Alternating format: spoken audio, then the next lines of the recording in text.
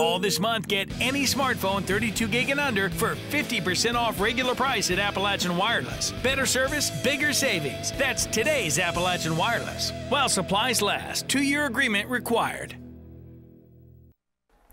National championships are few and far between for some, but right here in our own backyard, we have back-to-back national champions, the Pikeville Panthers. It was a cause for celebration today as the girls arrived back in town from Orlando, Florida, after competing to be greeted by a motorcade that brought them across county lines all the way back to campus for a school-wide pep rally. The two-time small varsity division champions were excited to get back to Pikeville to show off their hardware.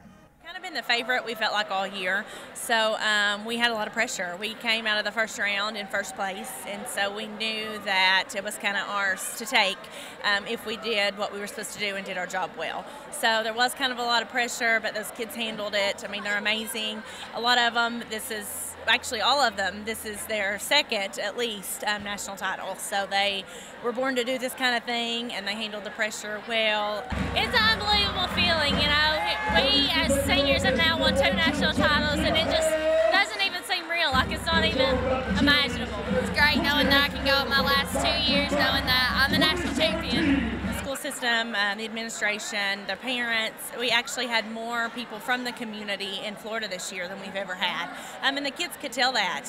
They kind of kidded after it was over and said, "Oh, I didn't yell in the cheer because I knew so many people were there and were doing it for me," and kind of caught their breath. So we have an amazing community. It started, weeks leading up to when we left. We were invited to churches.